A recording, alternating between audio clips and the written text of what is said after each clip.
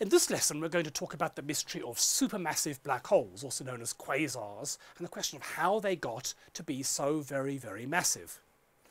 50 years ago, the universe was a sensible place. It was quiet, peaceful, we saw stars, we knew of the planets in our own solar system.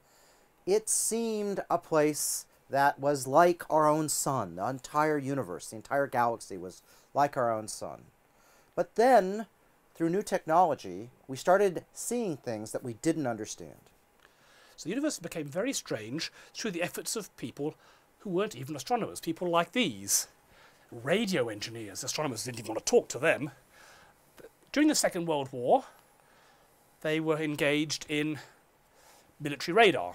This, for example, is the radar station at Dover Heights in Sydney, used for spotting potential Japanese attacks. And a whole bunch of radio engineers were working here.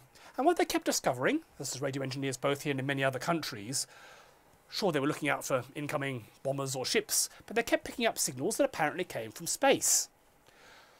They ignored them at the time, but a lot of people were very interested. Oh, it looks like there's something coming from further out here. What could it be? So after the war, in some countries, these radio engineers kept going, and they started turning the same apparatus, or new pieces of equipment they built, like this one also at Dover Heights in Sydney, to try and measure these signals from space. And over the next few decades, this whole new window in astronomy opened up. Up until then, astronomy had entirely been a matter of looking, visible light. But they'd opened up this whole new window, and they started mapping the sky. So this is a picture of what the sky looks like with a modern radio telescope. You'll see these little dots that are littered across the sky.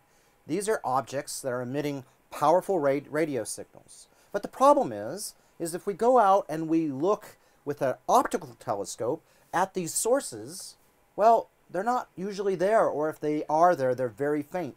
The stars and galaxies that are bright in optical light hardly show up at all in radio. Yes, if you look at the top 1,000 brightest things in the optical, they're stars, planets, the sun, and you look at the top 1,000 brightest radio sources, there's very little overlap. There are the planets and the sun. Jupiter and the sun, yeah, and the Milky Way galaxy are in both lists, but the vast majority of the bright radio sources are not bright optically, and vice versa. For example, I spent a lot of my time studying one particular very bright radio source, one of the 1,000 brightest radio sources in the sky. So this is a radio equivalent to like a second magnitude star. And even with modern telescopes, 8-meter telescopes, long exposure times, we point at where it's coming from and we see absolutely nothing. So it's really embarrassing. This incredibly bright radio source with the most powerful optical infrared telescopes, it's apparently coming from a blank bit of sky.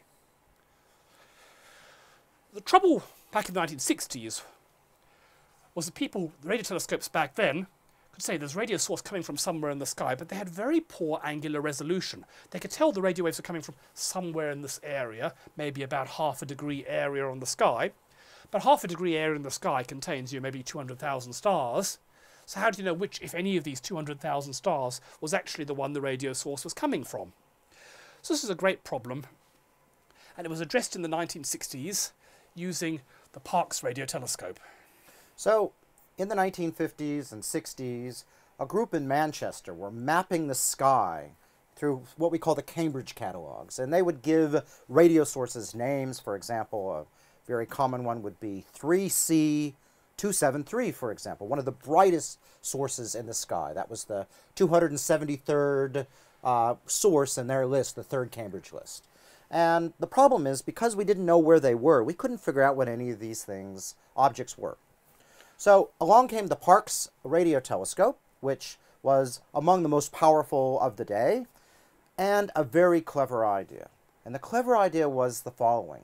In front of this really bright radio source, 3C273, the moon was going to travel, and the moon is about a half a degree across. And so they thought to look at it, and if the moon went in front of the source, which it did when they observed it, then the source would suddenly blink out, and we know exactly where the moon is on the sky, but it's a limb, so you don't know exactly where it is, so you have to wait for it to leave, and then you get another idea, and you can put those two things together, and bingo, you can triangulate the source, which is what they did in the early 1960s. The problem was, for Cyril Hazard, the guy who did this, was that the moon was so low on the sky that when they tilted the dish over, it would have bumped into the ground. You don't generally want to do that with a dish. However, they went out and dug a little trench around the side, which allowed the telescope to point just a little bit further over without getting broken, which allowed them to actually see when the limb of the moon went over the source, and then when the limb came out again, giving you X marks the spot and the exact position of 3C273. So once you knew where it was, you could point a telescope, an optical telescope at it, which would typically look at a much smaller piece of sky than a radio telescope. And so the people with the largest telescope in the world, the Palomar 5 meter at Caltech, went and started scanning the skies, and they soon found the source. But the source was a mystery. It was a funny little star, and it had this little squeaky thing out the side, and it had these funny features. Its spectrum looked like nothing that had ever been seen before. These things were given the name of quasars. That stands for quasi-stellar radio source. What that means is it looks like a star, but we're not quite sure if it is or not, hence we put quasi in to hedge our bets, and it certainly emits radio waves, hence a radio source. Let me show you a picture of one that I actually helped discover. This one here, which rejoices in the name of 2138-4427. Nice name. Thank you. And in this image, you can see some galaxies, you can see some stars in their own galaxy, and that one doesn't look very different, say, from this one. When you measure the spectrum of that one, this is what it looks like. So that doesn't look at all like a star like the sun. This, normally, when we see features in a spectrum, they're very narrow because atoms put out single colors, and they may get broadened a little bit because of motions. But look how broad this is. This is hundreds of nanometers wide, indicating motions of tens of thousands of kilometers per second. And you can measure a redshift of this, as we've talked about earlier in the course. In this particular case, this line, which is a little beyond 500 nanometers, turns out to be what's called the Lyman alpha line. This is when an electron around hydrogen jumps from level 2 to level 1, and in our labs on Earth it occurs in the ultraviolet, a wavelength of 121.6 nanometers. So it's been shifted all the way from 121 nanometers to over 500. That's 323% shift. Redshift 3.23. So that's almost all the way across the universe. So this Yes. thing must be incredibly distant. Yes, so this one gets a distance of about 12 billion light years from us. And how bright was this? Well, it was a fairly boring quasar, this particular one, about 18th magnitude.